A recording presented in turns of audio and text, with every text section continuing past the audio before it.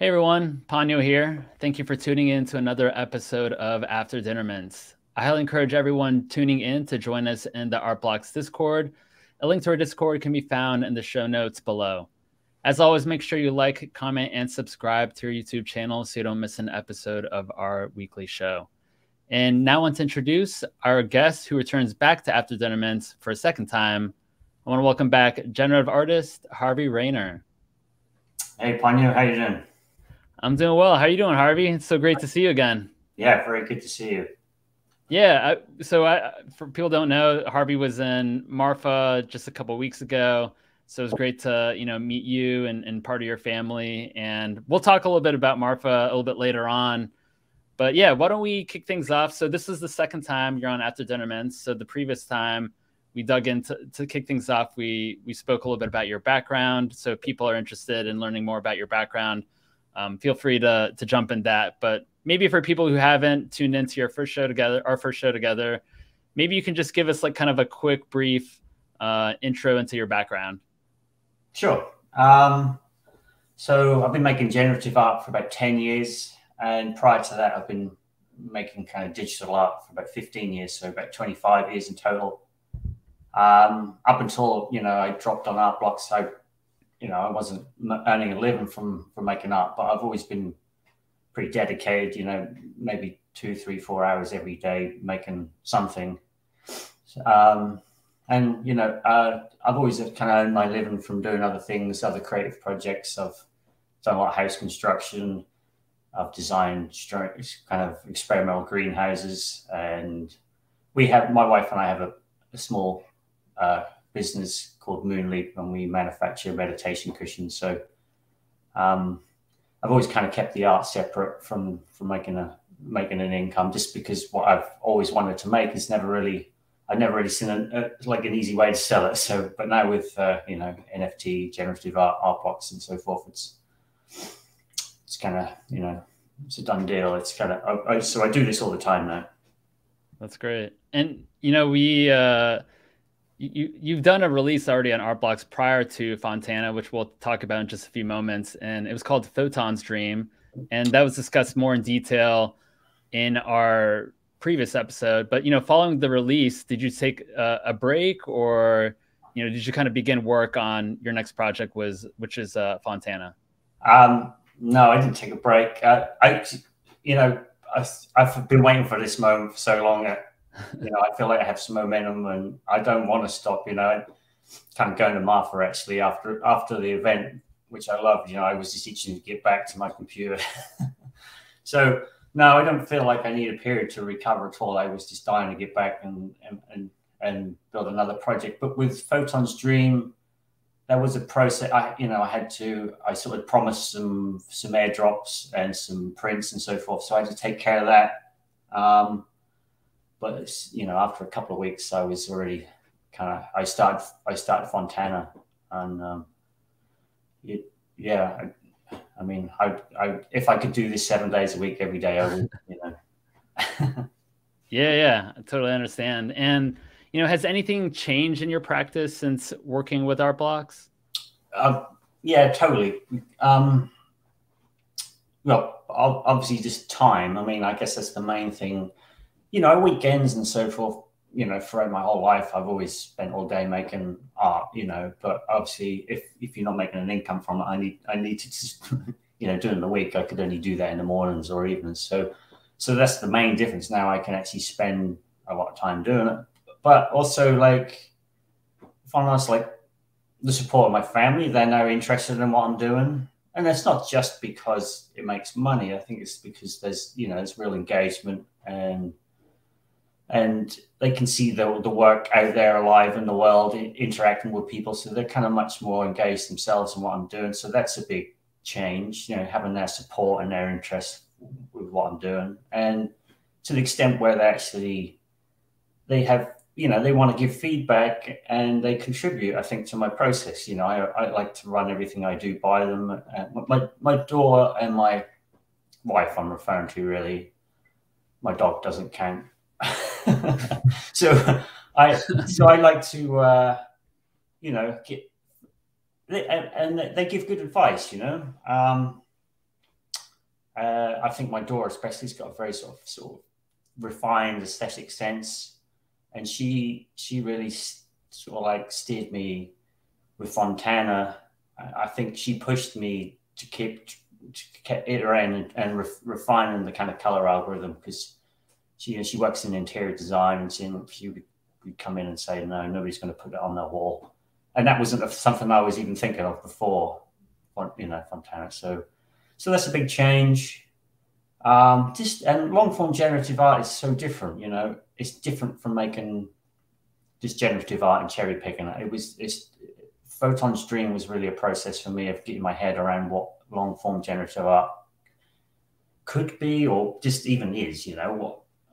And kind of like understanding the whole minting process, and sort of like how a work is realized through that minting process, through the community and stuff.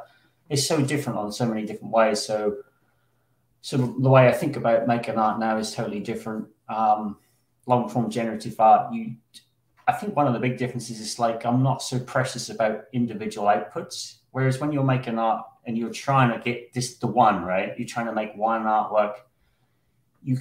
I personally would be very precious about what I've done. Whereas if you're making an algorithm, you see a nice thing come up on the screen, but you can just let it go, because the project is this complete, it's all the mints together. And so that's very different. But there's a lot of it sort of still the same. I think I've been doing this so long that it's very natural. It doesn't like. I think I met a lot of artists in Marfa. I like to talk to a lot of artists, and especially younger ones. They often have a lot of self-doubt, and I would say in my 20s, I went through that. It's tough. Trying to find what you want to say as an artist, trying to find your unique voice, and just doubting everything you do. It's a long process, and I think for many artists, it takes 10 years or so of just making art and kind of like feeling crappy about it, and sort of like building confidence. So as I went through that period, I'd say in my 20s, now I'm pretty confident about what I want to make, and it's it just feels like a natural. And I don't really doubt myself. Maybe I should. I don't know.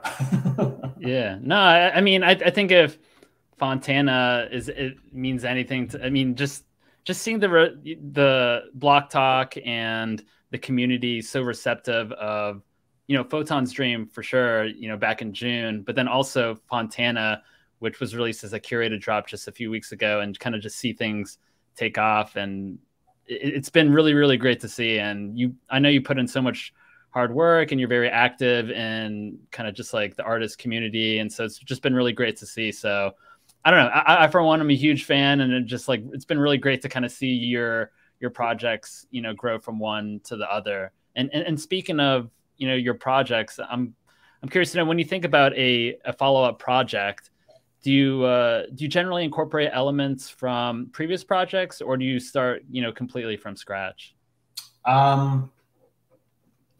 Yes. I mean, Photon's Dream, obviously it was a big kind of change, right, to Fontana. It was pretty much starting from scratch, everything. I just used a totally different kind of technical process. I used SVG. Photon's Dream was kind of written a bit like a shader. It wasn't a shader, but it was, it was built pixel by pixel. And in some ways, Fontana was like going back to stuff I was doing earlier on in my artistic, I'm going to say career. It wasn't really a career. The sort of more geometric, hard lines, graphical kind of like elements. That was always what I did. And then 10 years ago, I guess I took this detour into exploring these geometric objects or kind of waveforms. And that's what Photon's Dream became. But really, Fontana, I think, is just a movement back to what I used to do. And so, yeah, I started kind of from scratch, but then I built it on a bunch of, I've been building these things for so long. I can kind of draw on libraries I've built myself, processes I'm very familiar with. So, but I think the textures in Fontana were very new for me. Like the paper, I call it paper texture. Obviously, it's not paper, but and the kind of wear markings around the edge. That was that was a very different approach than anything I'd ever done before. And that's something I really want to explore more. But I guess that even came out of things I've done before in my life. You like all the house remodeling I've done. I'm really into old worn materials and sort of like repurposing. So I think that's where that partly came from. But you asked me, yeah, so yeah, I do use some things, but I think every once in a while you've got to start from scratch, right? I mean, like the project I'm working on now, Vellum, it's got a sort of slightly Fontana feel to it with the textures and so forth, but I'm not going to keep hacking. I'm not going to keep pushing that. Another maybe project down the road, I'll start that whole thing again, and cool. It's tired after a while. Yeah, yeah. Well, yeah, let's jump into Fontana. And so Fontana is Latin for fountain, for anyone that doesn't know. And I'm curious to know, like, how did you land on that name for this particular project? So I had this idea of creating the outputs with this certain geometric kind of thing I've been interested in for many years. And I created a few outputs, and they just seemed to feel like they looked to me like a fountain. They kind of look like a squirt, and actually, I mean, the language I've developed over the years to talk about these geometric objects, part of these things that kind of spray off, that's what I call them. I call them sprays. So I guess I always had this idea of fountain in relation to this geometric object, but then I kind of also was kind of interested in this idea of capturing movement with these very sort of static elements. So, I mean, I write about this in my kind of thesis, but, I've always been fascinated with the idea of trying to do this impossible thing, right? Of capturing motion with geometry, something that's very, very static and looks like it's kind of mechanically drawn, and so, hence kind of like, I think, I try to make something that looked like maybe it had been hand drawn, like in the sense of like being a technical drawer. And so you've got this very sort of long, methodical process capturing this very sort of dynamic, fluid, kind of, capricious movement. And I like that tension. So Fontana. So I guess there's another thing, I should be honest about this. So, after Photon's Dream, I really looked at the whole catalog of Art Block's work, and I thought, well, I really wanted to understand what worked in this space and what didn't, what sold well. So, I'd done a lot of research, and of course, Fidenza, everybody talks about, Block Talk, what's the next Fidenza? And somebody made a comment in there. They referenced another project, and it started with F, and it was seven. It was 7 letters, and it ended in A, and it was an Italian town. And I thought, oh. But coincidentally, at the time, I'd already thought of Fontana, and I thought, oh wow, look, it's got 7 letters. It begins with F. It's an Italian town. Yeah. So it seemed like I've got to use that, right? Because just because it kind of has that reference to Fidenza. Not that it is, not that it is, but it was just kind of like, it was almost like a joke or a nod to Fidenza, and kind of like, and you get that in NFT, right? People make a nod to past projects. Yeah. Yeah, definitely. That's awesome. Well, that's really cool. I didn't know that, so I appreciate you sharing that with us. Before that, it was that contrived, but I mean, it wasn't, because I'd already thought of the name before I realized that there was this kind of like connection there. So yeah, that's great. Well, yeah, tell us about the theme for Fontana. Well, so there's a theme of the movement, capturing the movement, but there was also I'd always been interested in, I have a passion for 20th century art, and one of the movements I like a lot, although, there's not that many individual pieces within the movement I like that much, but I like the idea it was futurism. So, and futurism, I can't remember the dates, early 19th century, but it was primarily an Italian movement, and the artists were kind of trying to kind of capture this new machine age of where there was this kind of new sense of movement, and there was these new sort of like big fast trains and cars and so forth, and where society was kind of like going through this big transition, mainly kind of like fueled by, you know, new technology. And I thought actually there's a parallel there with what, you know, this where we're at actually, you know, with generative art and, you know, things like decentralized kind of, these big shifts in science and technology. And so I thought, well, you know, there's something to play with there. So, you know, so the way I kind of referenced that, apart from this idea of movement and trying to make things look like they were kind of in motion, was like the color outputs. And I wanted them, I mean, futurism doesn't really have particular color palettes, but I just wanted to reference that period in time, you know, the art, design, media that come from that time. So, and even that's kind of slightly strange because, you know, it's not that they didn't have purples and greens and things in that time, but they tend to fade out in the media. So, so our impression of thing, you know, so I hope it evokes that kind of 1930s, 40s kind of vibe. People say that it does. Some people say it kind of reminds them of the 70s. I don't know, but I wanted it to look old anyway. Yeah. Yeah. Well, yes. Earlier you kind of mentioned a little bit about, you know, house remodeling. But yeah, so for many years, I know you worked as a house remodeler, you know, and your preference has grown towards using reclaimed and worn materials and surfaces. And I'm curious, you know, how has that impacted, you know, how you create art today? Well, it's funny. So so after Photon's Dream, I had a certain mindset when I built Photon's Dream, and I saw certain other people making projects, which I came up with this term called trad realism. So it was this imitation of old sort of art design media. So, you know, things that looked like paint, which were created generatively. And to be honest, when I first saw that, I thought, oh, this is just holding on to the past, and I didn't like it. So I set about writing an essay called, you know, about trad realism, but I wanted the essay itself to be neutral. So I wrote pros and cons. And in the process of writing the prose, I actually started to kind of convince myself, actually, this is, you know, there's a lot of merit to having these kind of very warm textures. And there's something just maybe innate in humans that like that feeling of kind of being surrounded in sort of like worn surfaces which have a history. And I personally do, you know, where I'm recording this is kind of like my studio, but the house we live in is covered in, you know, all the materials are very sort of like, they have a history and a story. You know, you can see from the marks, you know, where some of these materials have been used in barns and so forth. So, and it's very comforting. I think it kind of like, my kind of feeling is that, you know, if you're surrounded in imperfect materials, then you're more accepting of your own imperfections.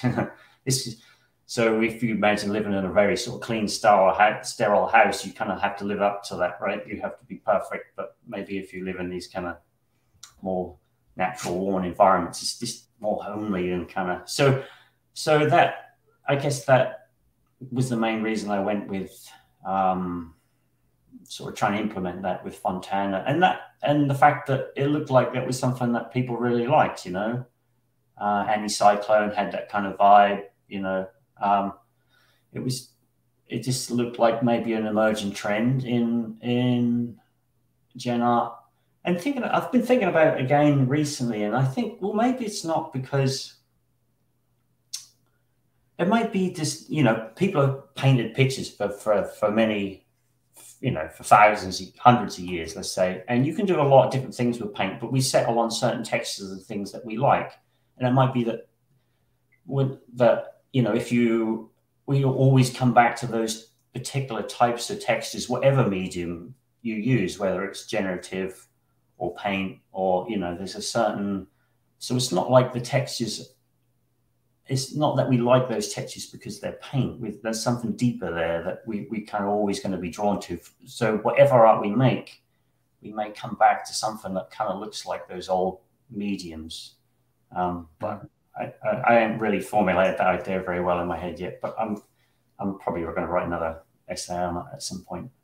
Yeah, that's great. And I'm also just wondering how you kind of decided on the shapes and patterns for Fontana. Is that something that you kind of took from those previous projects, or is that something that's kind of evolved, over the course of coding the project itself?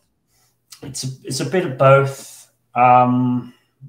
Yeah, so for me, like working with the code, a lot of the forms do come out of the kind of like the process of kind of like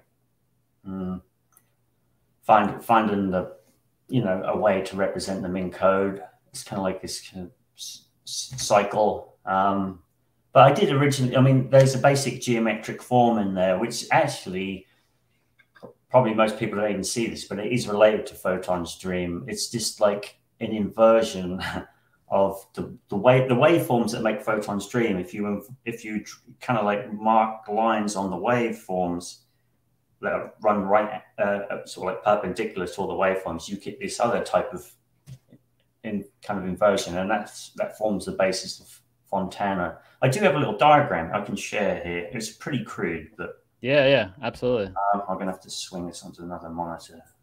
Okay. So yeah. So so the Photon's dream here. Now, if you draw a line that's perpendicular to these waveforms, like these blue lines here, these blue lines kind of like delineate the forms in Fontana. So can you see my cursor? Okay, yeah. So yeah. This point here, I call it a source. That would be equivalent to this point in the middle here. This red line here would be this line here, and these blue lines kind of they kind of they're these sprays, I call them. Whereas on Photon's dream, it's the gray lines here. But there's a relationship, and it's just that this set of arcs is at a right angle, let's say, to these circles here. So, and this particular geometric form, I've used this for 2 decades now, and I've played with it in lots of different ways. And my next project, Quasi Dragon Studies, it also has these elements, this kind of fan type element in the background. Again, it's drawn on this same sort of structure. So there is a connection there. Cool. That's awesome. And I do want to touch base on your use of generative color, the generative color algorithm. Tell us about that process and why you decided to go that route. Okay. So that is something I did want to do with Photon's dream, and I did have a generative color algorithm in that, but at the last minute I bottled it. I think I talked about this in my last in the minutes, and I kind of chickened out, and I just put some preset. They weren't preset palettes, but they were preset kind of like parameters which fed into the algorithm. So, but this time after I dropped out, I thought, no, I'm going to commit to doing it this time. So, and I haven't done it, and Fontana being well received, I will probably do this for every project now. So I wrote this article about it. And I just go through the process briefly, I guess. But so actually, so for the first 10 years that I made art, I worked strictly in black and white. I didn't touch color, and that was primarily because I really was fascinated with composition and structure, and somehow it was easier to explore that for me anyway in black and white. It was like color for me back then was this essential element that I didn't need. So I made all this art with black and white, but then at some point I did decide to transition to using color. But one of the sort of like basic problems we have as artists when we start to use color is that color, if you see the spectrum here, obviously like yellow is, if you make it black and white, this square here is this spectrum here made black and monochrome. certain colors are a lot more lighter than other colors. So obviously your blue is very dark, and this kind of interferes with the tonal structure of your composition when you start introducing colors. So so this is actually very basic, easy way of kind of getting this what I call tonally balanced spectrum, where you basically you take a monochrome version of your spectrum, you invert it, and then you just add these two together, and you get this, which is, if you make this monochrome, you know, it's tonally balanced. It's not going to be lighter and darker in certain areas. So this spectrum is my starting point of my algorithm.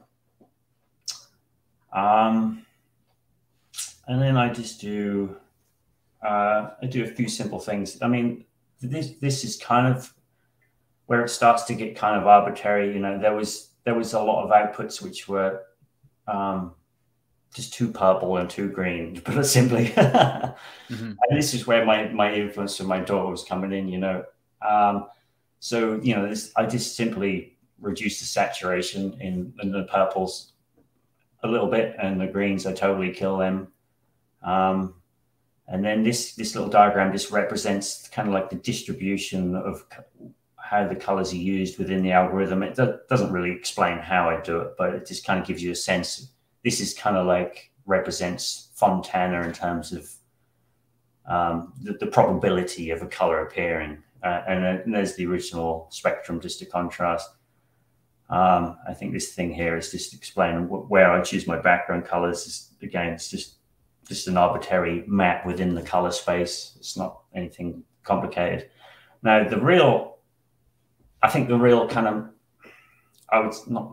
the real kind of like magic in the algorithm is this idea of kind of like modulation, and I call it like, well, I don't call it anything, but it's kind of like this twist in the who. So, so we have the colors are modulated to go black, like, you know, light black, light dark, light dark. But as they kind of go through that modulation, the hue also twists. So it probably doesn't make any sense at all. But if you look here, obviously you've got the hue as this line here might represent how I feel the spray forms in Fontana. So they might start off black and then go light, and then that dark light contrast becomes less as you go through the sprays. And also the hue twists, so it starts off with green and it gets warmer and warmer and warmer. So you've got this change in value, which is light and dark, and you also got this change in hue. And this is something I've been playing with for a number of years. I first built a color algorithm for a project called patterncooler.com, which was this pattern resource for graphic designers, and it had this, well, it's still up online. People can use it and download patterns, but it's got this little algorithm in there where you can generate colors. And I used this process back then. So, so I've kind of taken it from that. I'm curious to know, like, what were your biggest challenges, you know, using a generative color algorithm? It sounds like there's a lot of guess and checking just to make sure it's kind of honed in on at least something that you would, you know, like for the final product. Yeah, it's a lot of kind of refining. I think of it like, you know, if you think of all colors as a three-dimensional space, which is often represented as a three-dimensional space, it's kind of like sculpting that space. You know, you're removing chunks of it, and it's actually surprising how much you can remove and still have a lot of variety within a project. You know, I'm a big Rembrandt fan, but Rembrandt used, like, you know, 4 or 5 colors his whole life, pretty much. You know, but he produced, you know, because of the sort of like way he modulated the colors and just juxtaposed these very subtle shifts, it looks like it's much richer. I think this is one of the most valuable lessons I learned at art school. You know, like being forced to paint with a very limited palette was like, it was a revelation. So, so it's kind of sculpting that space and removing, and then finding a way to kind of to make the kind of like make the colors kind of like dance within that very limited range. And with Fontana, the thing that I was really happy with in the end was like the use of the accent colors. That was probably the most complicated thing, getting the right accents in the right, well, not so much in the right place, because that's kind of, it's not out of my control, but just in the right proportions and the right amount. It's kind of like the seasoning in a meal, right? If you take the salt away and just a couple of little spices, it's a little bland. Yeah. But you need that basic umami sort of richness, right? And then you add the little spice at the end, and it just lifts the whole, or little squirt of lemon juice. That's what the accents are doing. So finding the right accents is a big challenge. But again, I've got my people come in here and tell me when it doesn't work. I mean, I get a sense, obviously, but I think having some other people to bounce off, sometimes pushes you to go a little further. Definitely. Yeah. And it makes them, like, if you're talking about your family, like your wife and your daughter, it's great that, because they're like a part of the process, with creating this art. I'm sure when they see, these outputs and they see some of the suggestions that they made out as like a part of the final product, I'm sure that I would hope that it like make them happy and be like, oh yeah, like I was a, partial influence in making that particular output happen. Yeah, for sure. Yeah, they're really kind of behind the project, and I mean, my daughter, she, yeah, I mean, I'm giving her a cut, let's say, for the money I made, because I really valued those suggestions. I want to feel like she's part of. So in future projects now, I try to encourage her to come along and see what I'm doing. I mean, she's got her own business, but she's still interested. And if she makes a good suggestion, I won't write her into the contract or anything, but I'll give her a cut. Yeah, that's awesome. And I think that's to do it, yeah, that's great. Very cool. And so you mentioned earlier about trad realism. Do you kind of see your future art, your practice, that you create going in this direction moving forward, or is this something you'll kind of like try here and there? I think like the project I'm working on, more Vellum, I think it has gone more in that direction. I mean, some of the outputs really do look like they've been kind of drawn, but there's still the whole Photon's Dream kind of approach. I still want to explore that, and maybe with some in real life exhibitions, because that approach, I still feel like animated, that can be really kind of powerful. And I'd like to make art that kind of maybe evokes a sense of meditation, and that's what maybe the Photon's Dream work will morph into. But yeah, who knows? Who knows what I'll be doing in 5 years? I certainly won't be doing the same thing. Well, I hope not. Otherwise, I've not. That's not what an artist.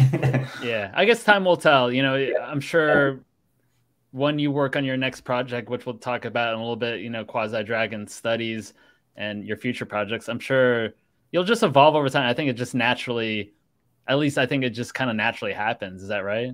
Right. I mean, it's been happening for the last 25 years. Yeah. I haven't. If you're still making the same thing a year later, you're kind of stuck. I would say, and maybe too attached to what you've past success. I mean, it's going to be. I think Fontana was quite. It was really well received, and I was totally amazed at the reception. But it might be hard for me to repeat that. I don't know.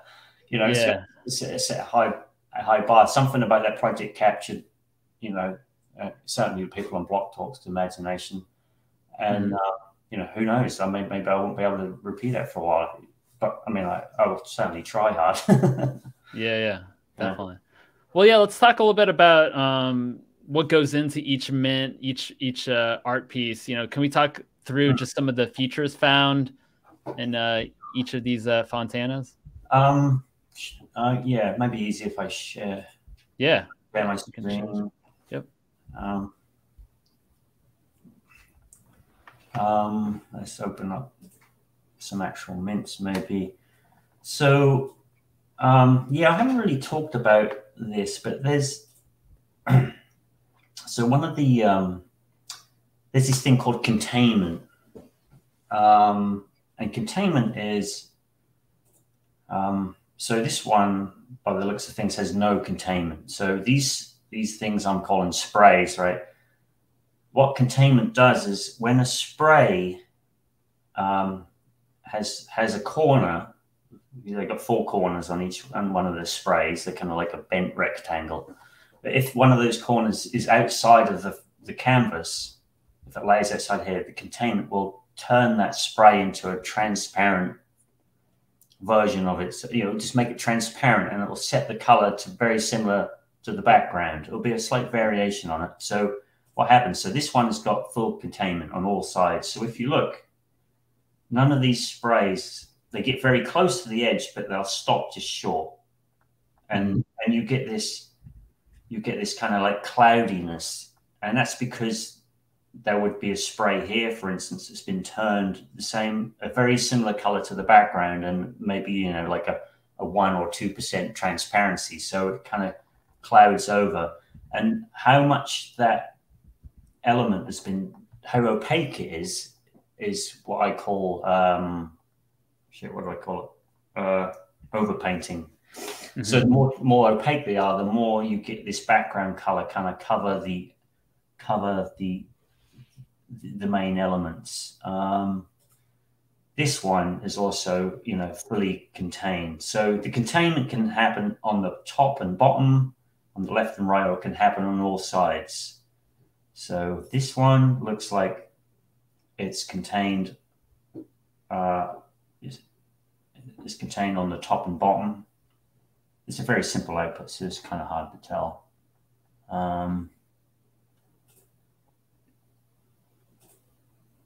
This one clearly has no containment. So this is a good example. So you see there's no sprays that cross the top and the bottom of the canvas. And you see that it's very kind of like subtle here, because there's lots of layers of background transparency. So lots of sprays that are transparent with the background color. And here they just shoot off the side. And so this whole approach, so I'm fascinated with like the boundary of an image, you know. So to me, I'm really interested in trying to create a way that makes that boundary looks like it's been cropped there for a good, you know, for a good reason. So it's sort of like, I mean, Rembrandt was the master of this, right? You see his self-portraits and stuff, but if you look towards as the painting moves towards the edge of the canvas, it's almost like, you know, that edge couldn't be anywhere else. And if you put a bad frame on it and crop some of it, it just doesn't look quite right, you know. So. And, you know, that was part of the whole thing with this worn edge as well.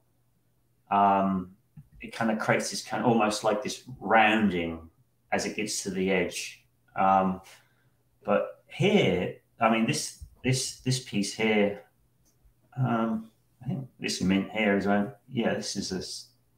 So this might not be containment, which causes all these sprays to stop here. It might be just that the kind of like the geometry just finishes here. I'm not sure unless I looked at the features, but there is another example of something like that here. This one looks like this edge is contained, but it's not. I think it's just a coincidence that these sprays stop here, and that's quite unusual, I think. I haven't seen another one quite like that, maybe apart from that one. So then the other traits, there's potential flow. And that relates to kind of like the complexity, or in fountain terms, the amount of volume of water running over the fountain. And I call it potential because you can have a potential flow of 1 and still get something a little bit complex, you know. It's just because of the way the algorithm's built, I don't have that sort of fine. It's just everything's a potential the way I built this. So you could still get some so emergent complexity even with a flow of one. And what's the other trait? There's 4 altogether. Yeah, it looks like composition, containment, overpainting. Yeah, so composition. This is a single. I had singles in Photon's dreams. I think it's going to be a common theme. It's just a very centered output, and they're always popular, you know. I see the single is like a way into the body of work because somehow it's just more the extra symmetry. It's just easier to digest visually. So, so the singles, and I like the singles. You know, I'm the same as everybody else. Yeah, so, yeah, it's a nice clean look to it. Yeah, so I mean the centers kind of, you know, they're offset a little bit, but I mean, but then you can get singles. That's a single. I'm pretty sure it's a single. But because of the containment, these chunks here are missing, so you get something that's still quite asymmetric. And then we have the cascade. Cascade is one. Cascades are going to be a little bit rarer because, where is it? Oh, here's one. They're going to be rarer because I think in the end I removed the possibility of a cascade happening with containment as well, because they were just too wishy-washy, in my opinion. They were just too fuzzy. So a cascade is where you've got 3 geometric elements, and kind of the centers of these elements are way off the canvas, and they're kind of like staggered around the canvas. And then the one in the background that can be anywhere, and it's kind of often the thing in the background is very kind of like translucent, so you don't see a lot of it. You just see a lot of the kind of like these lines, which are supposed to be like geometric, kind of like guidelines and so forth. Then there was adjacent, which is more like no, it's not adjacent. This one's adjacent, where you got two things, geometries kind of facing each other, and they share a common the line in the middle. It's like they share a common horizon. I'll call it horizon. That's such an incredible output right there. Also, to kind of highlight that feature. Yeah, thanks. Yeah, I do like complex ones myself. Yeah. Yeah. Well, you know, your website states that the project was, you know, coded with vanilla JavaScript and SVG, and you know, for people who aren't coders, for like the non-coders, you know, what do each of those mean, and why did you go that route for this project?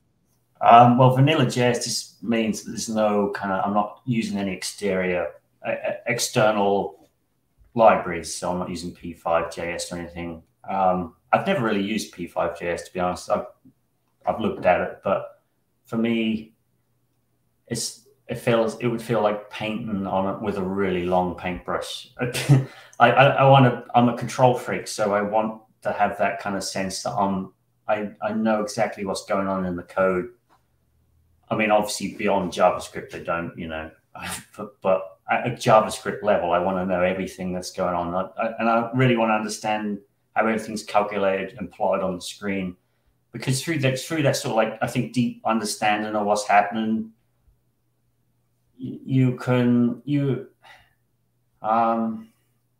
it's just like, it's like a feedback loop. You get ideas from understanding what's going on, and you can tweak it in certain ways that you can't for me anyway, if I'm using a library and I don't quite understand the functions, although you could reverse engineer it and look at, but I just want to work in a very direct and I would say quite simple way. You know, the elements I'm working with in terms of code, I understand really well, and it feels very direct for me to work with them. So I'm not kind of reliant on anything that's kind of fuzzy in my mind. I feel like I know exactly what I'm doing. And then SVG is just it's like a vector format, and it's totally scalable for that reason. And it's also incredibly fast. And a lot of us, I just don't think realize how powerful SVG is. It's just, you just create it in a very meticulous way. So I mean, it might be the other reason people don't use it, but it's like insanely fast, because the browsers are very well optimized to use it. It's been around for a long time now, and yeah, it's incredible how quick it is. It blows my mind. You know, a Fontana has got, you know, tens of thousands of objects, and the only reason it takes like a second to render is just the textures. It's not actually the SVG. The SVG is instantaneous, pretty much in its milliseconds. So, so that's what that is. Cool, great. And what's the preferred way that you see collectors displaying this art? Is it, you know, more digitally? Are you? What do you think? What are your thoughts on, you know, prints? Are you offering prints to people? Yeah, so that's what I've been starting to work on since getting back from Marfa, and building a little portal so I can try and streamline prints for every project I do, because it's kind of a bit of a pain in the ass. It's just logistically getting all the addresses, verifying wallets and stuff. So, yeah, but yeah, so I'm hoping they'll come out nice. I haven't seen one printed yet, but I'm kind of excited to see one. I think they'll be good printed. I mean, in my mind, I designed this project to be displayed on people's walls. So, yeah, another few weeks and I should have a couple of test prints at least. And I want to do big ones. I think I can go up to like 60 inches by 75, which is pretty nice. Yeah, that'd be nuts. The framing on that must be pretty wild and expensive. Well, I'm going to be framing them. I'll be sending them out too. So that's not my problem. Yeah. Well, I know there will be collectors that will, you know, get that size. So I'm curious. I would love to see photos of that when it happens. Yeah, and that's the other reason I'm going to make an exception and go big with these ones, just because I really want to, you know, get those images of them in real life settings. Yeah, so very cool. Fingers crossed that'll come out okay. Yeah, definitely. Well, yeah. Let's jump into, you know, can you share some of your favorite mints, maybe some of the mints that surprised you? Okay. You know, I'm still finding like, I mean, I've looked through the whole project a number of times, but because it's been shared quite a lot on Block Talk, every day I'm like on Block Talk and I'm like, oh shit, I've never seen that one before. And, you know, often I'll find ones, I think, oh, I really like that one, but somehow I've not noticed it in the thumbnails. So like, surprised me. This one is kind of, I think this is a very unique one. It's got a very different feel to many of the other ones. It's kind of, I've got this on quite a small monitor, so it might look a bit crappy, but it's just got a lot of sort of like, I don't know how to describe it. It just feels very spacey, not so solid as the other ones, you know, it's sort of ethereal almost, with these very, you know, a lot of these bow tie structures, I call them bow ties, are sort of a similar scale in this one. I really like this one. I think it's a Flow Potential 6. So it's, I don't think it's for sale. That one was kind of cool. And I was surprised that we only got one completely minimal one. Wow. You know, probabilistically, there probably should have been 2 or 3 of them in 500, but there was only one. But it's kind of nice that there's only one. It's, you know, it's been memeified a number of times. And Ramsey Boy has been what magic on a bunch of my mints. Yeah, definitely. So when you were going through like the test mints, like when you were, you know, working on the project, how many times did something like this pop up where it was kind of just pretty much well, blank? There was one, but then I only done 300, and I've done a lot of test mints. So I think just 350 test mints. So I expected another one to pop up, but it did. I think there are some which are pretty close to it, you know. But yeah, I kind of agonized over the distribution of complexity a lot, but I think in the end it worked out just right, because the simple ones, I mean, I like the complexity, but the simple ones kind of like they reveal more about how it's built, I think, and they kind of make context they give context to the complex ones. So, you know, if they're all complex, the series wouldn't be as strong. I don't think it wouldn't have the same story. So, yeah, it'd be nice to kind of display, like if somebody got prints, like a triptych where it'd be, you know, a very minimalistic one, maybe something with a little bit more to it, and then kind of like a complex, kind of show that progression or like the possibilities within this project. Right. Yeah. Yeah. I think they do work, you know, that way, you know, when you've got, you know, yeah, like you say, when you've got a complex and a simple one together. This one's kind of fun just because it looks like a blue whale. It doesn't anyway. And just the reference to whales in the space, you know, I think is kind of funny. Definitely, yeah. In terms of my favorite, I don't really have a favorite, but I mean, I do like these complex ones here. I like the kind of range of different like linear textures and stuff on this one. Yeah, how did you go about deciding on like how complex a specific mint should get? Like, was there, like when you were kind of testing things out, were there some, you know, outputs that were just like way too much? You're like, all right, I need to kind of scale this back a little bit, or how did that? Yeah, so I did originally have it go up to 10 in terms of, but you see, with Fontana, if you just increase the complexity, you just increase the layers, and there's only so much will show through. So once you get to about 6 or 7 in this scale anyway, you don't actually gain any more complexity because it's just all hidden behind sort of like subsequent layers. But it was kind of, I think I agonized more about how, because I do like complex ones. It's just about kind of like how much of each type of complexity you want in the algorithm to make the set work as a whole. And then there's different ways to have different types of complexity, right? I mean, some of these, you know, when you get a lot of bow ties, it's very, sometimes you get so much complexity that it becomes more unified, if you know what I mean. It's kind of like noise almost. So you can have a lot of both, you can have a lot going on, but then you kind of read that as more of a kind of a unified feel, and other things can like come to the fore. So it's this kind of dance.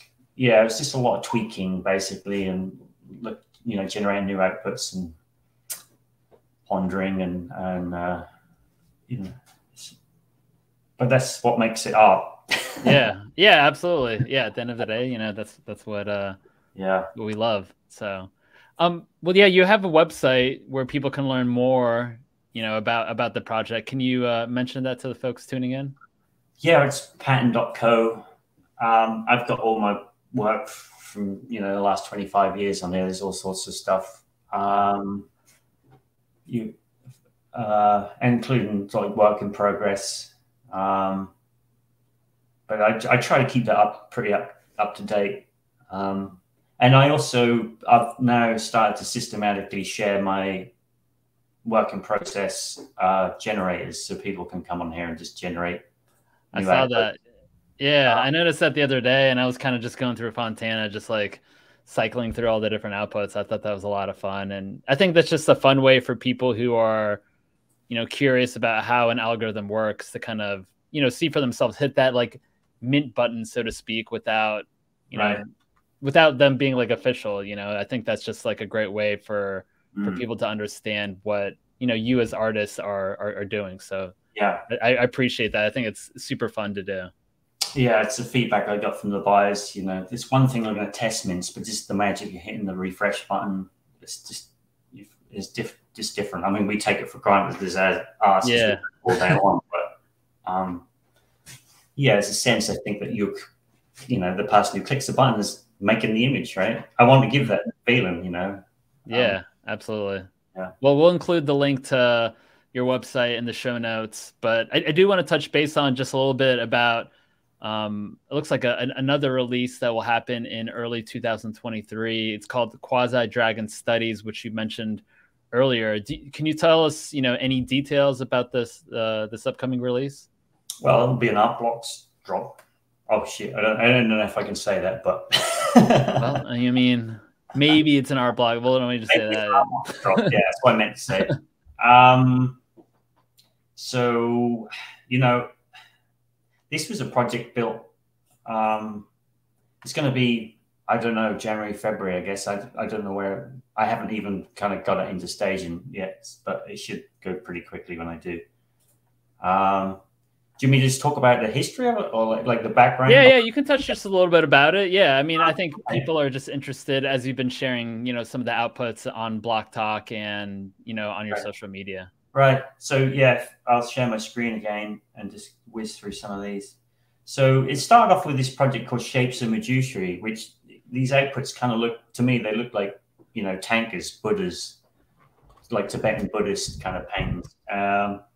And I done this wasn't a generative project. This was just all done by hand, like 12 years ago before I got into writing code to make art. So I always had this I always liked this project and I wanted to investigate it generatively.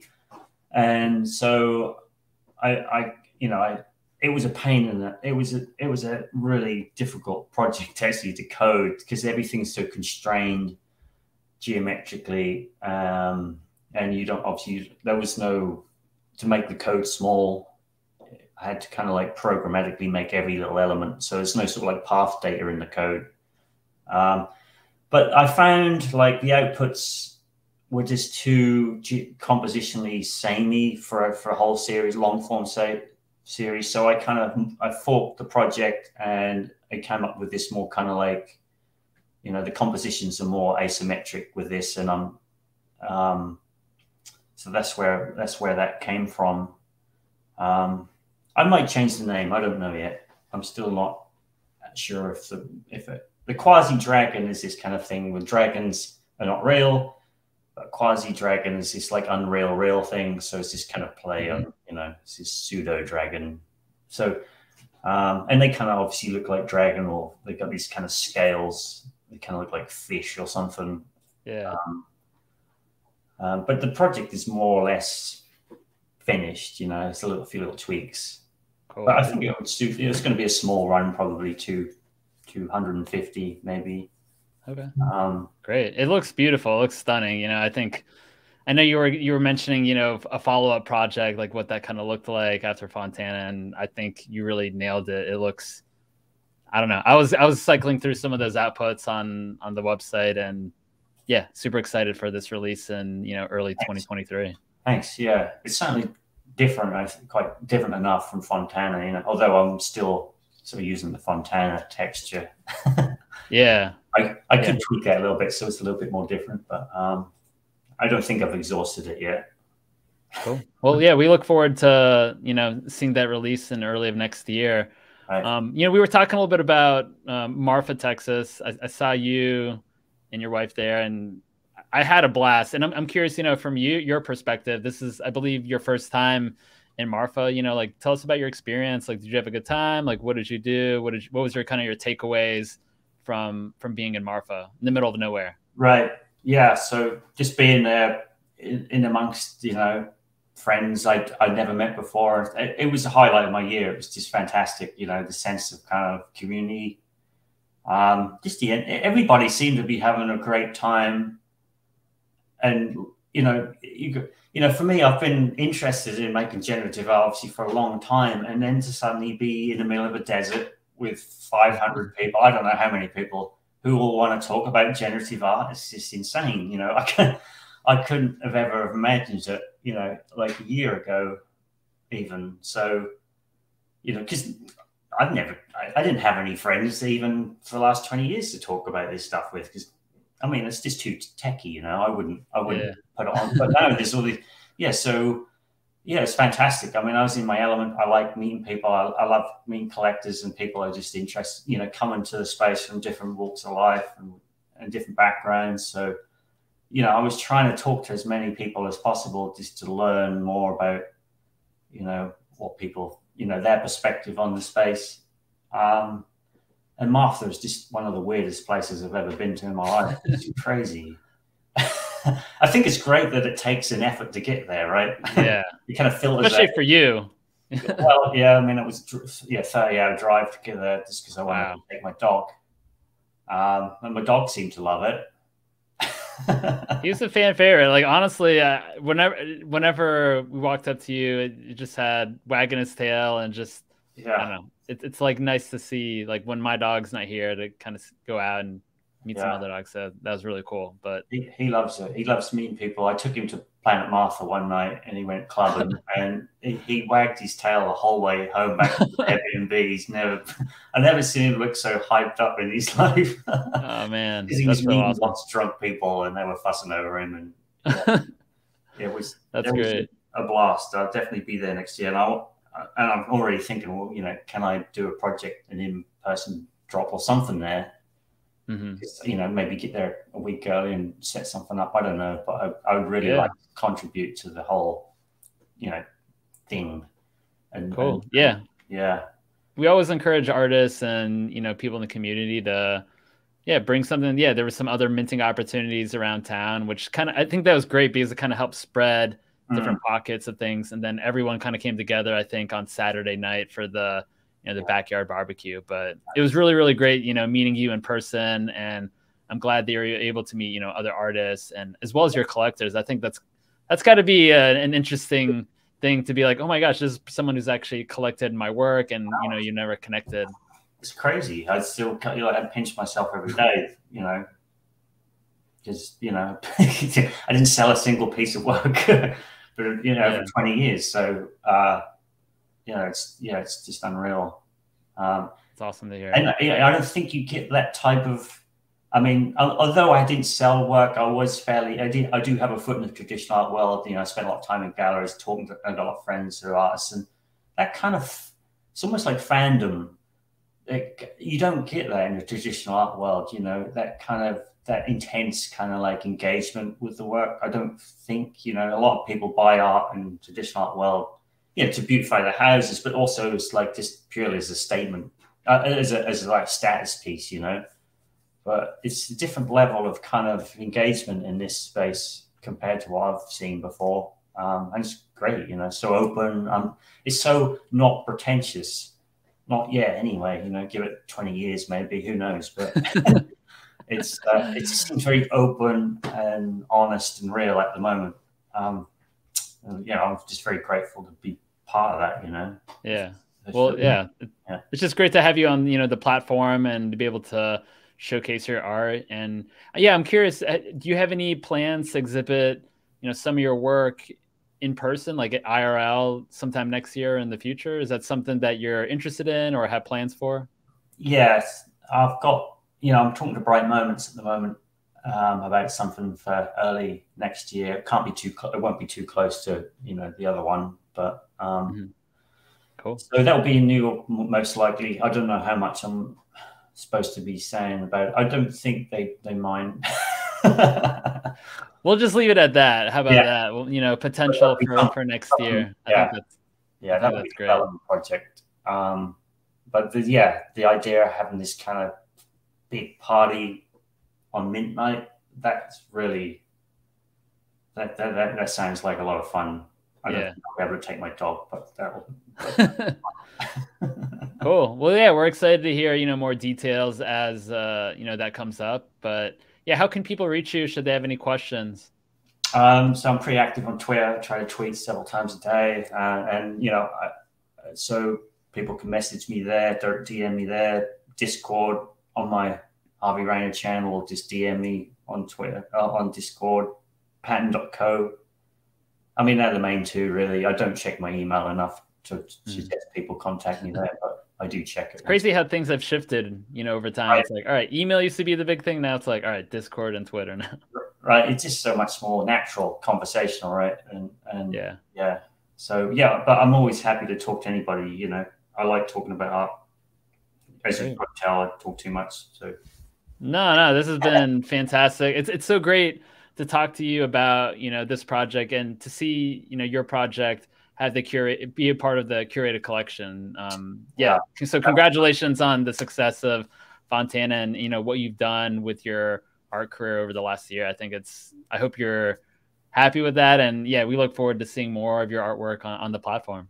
Yeah, I'm thrilled. I'm not going anywhere unless I either die or lose my eyes. I'm going to keep making art, you know. Yeah, let's not make that happen. But yeah, thanks Harvey for being on After Dinner Mints. It's been, like I said, it's just been a pleasure talking to you again. And yeah, I'm excited to see what you come up with in 2023. So thanks for being on today. Thanks for having me, Panya. Great to talk to you as usual. All right. Absolutely. Take care, man. Great.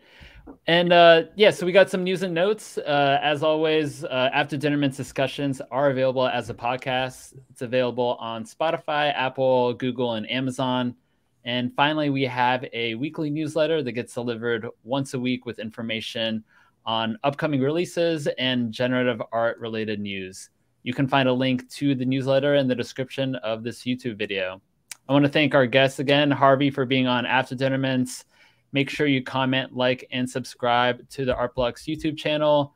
Be kind to each other, buy what you love, and we will see you all next week. Thanks, Harvey.